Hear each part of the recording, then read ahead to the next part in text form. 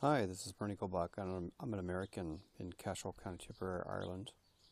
And if you're watching me on Google Plus or maybe on YouTube, stroke topgold, you'll see an opening shot above the Earth of some of the work that the space shuttle astronauts do.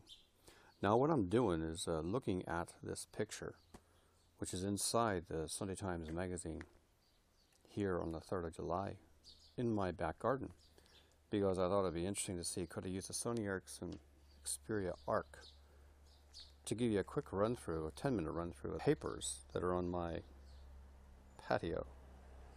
And you know what? It's an American slant to the papers. So I'll give this slant. I normally give it on YouTube or on my blog, www.insideview.e, or on audioboo.fm stroke topgold. Lots of stuff concerning jobs in the local area, jobs in Ireland for qualified graduates, and there's a job story inside the Irish Times concerning internship and jobs. Let me get to it. Local paper, local jobs. I live in Cashel. Lots of contractors giving their walking papers by a Johnson & Johnson subsidiary because it's closing down. The pharma school called Alza Cordis is closing down. Down the street, Clonmel has a Junction Festival, and closer down the street, Cashel has this thing called the EU Rural Charter. 300 delegates from around the EU are enjoying the beautiful warm weather. You hear the birds, they're loving it too. Inside the paper now, what's Eric Schmidt have to say? Well, he visited Ireland, pointing out that Google has a big problem trying to find suitable Irish graduates, people that have skills in maths and science. I don't know if you can see this, but this phone's pretty good. It's saying to me through the little viewfinder that it's got a macro viewing level. I love that. So we'll go through the paper, have a look at a few other macro viewing level stuff. This is a pretty big macro thing. You know, in Ireland, you don't pay for water. In Ireland, you don't pay for property tax. So there's a gigantic fight going on.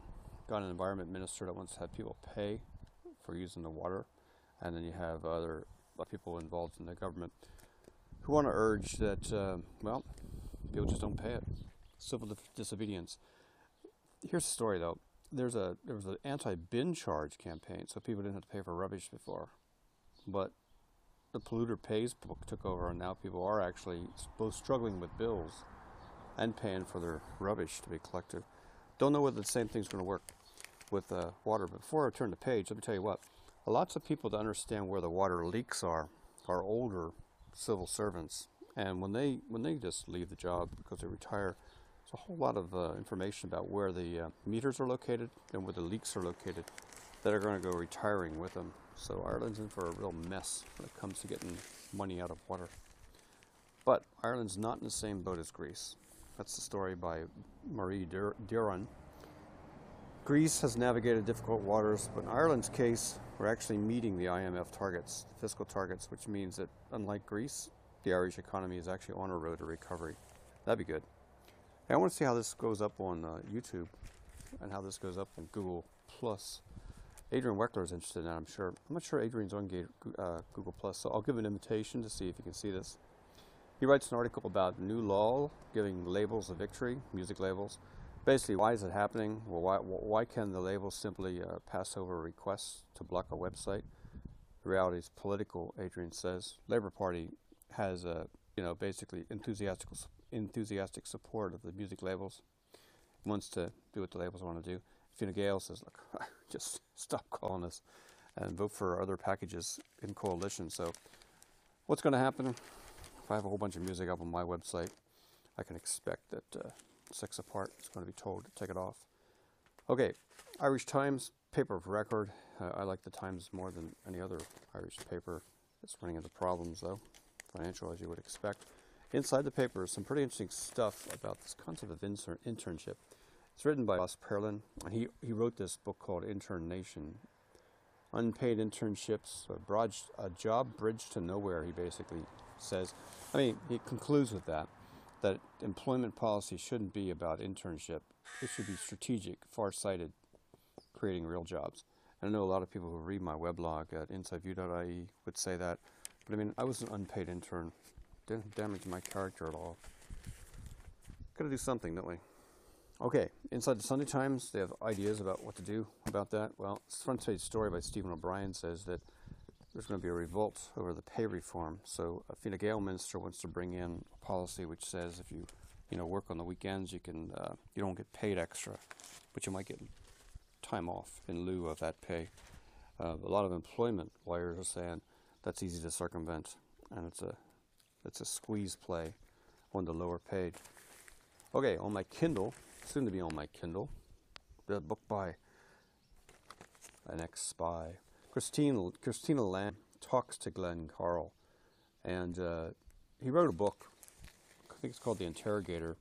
And what's interesting in the article in the Sunday Times News Review section is the problems he went through before he could propose to his wife.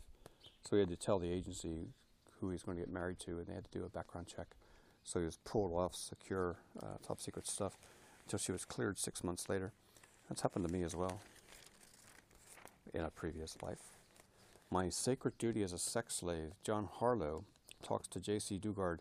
I'm pretty sure, I think this is all fabricated. I guess that is her.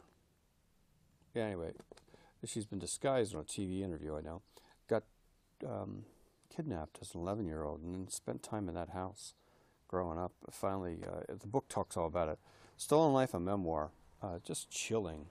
I'm sure it's going to be some kind of a film because it's so interesting. Kidnapped, stun-gunned, years later, 18 years later? Yeah, 18 years later, got out of that captivity as a sex slave. Here's a man, captive of the kingdom. You could say Michael Healy Ray. RTE Radio did an excellent take on the email that was circulated, asking people to, cast a vote for him. Here's what happened, though.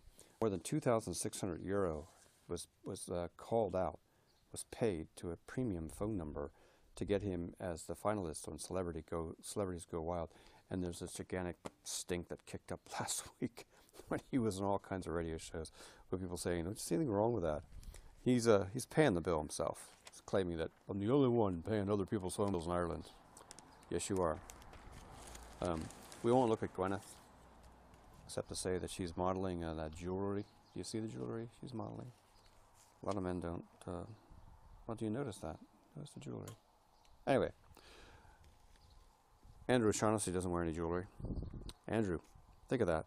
If you had some brilliant-looking model right next to you there, I bet you attract more subscribers to your Newsweaver program. I like Newsweaver.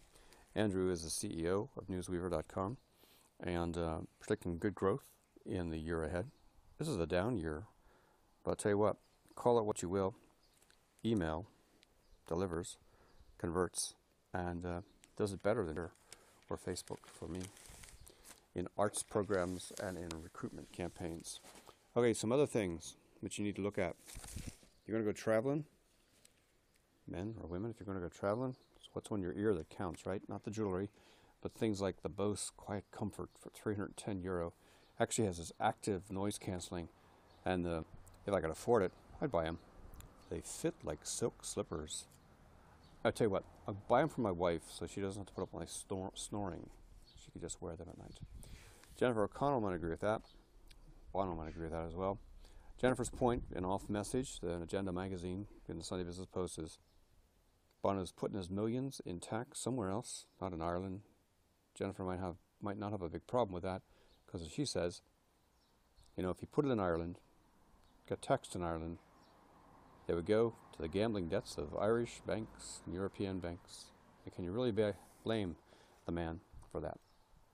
Okay, that's my news report. It went up on Google+. It might go over to, I'm not sure where it's going to go, YouTube. If you visit my Flickr photo stream at flickr.com/photos/Irish Eyes, you can see more about my background, my backyard. If you ever buy the place in the N74 in Cashel, you're welcome to stop by, suck down on my free Wi-Fi, or come into the back garden and have a pint. I have 6 Guinness in the fridge for anybody who wants to stop by for the American 4th of July. That's my 10-minute report. Bernie on Topgold on Twitter says, thanks for listening. Bye for now.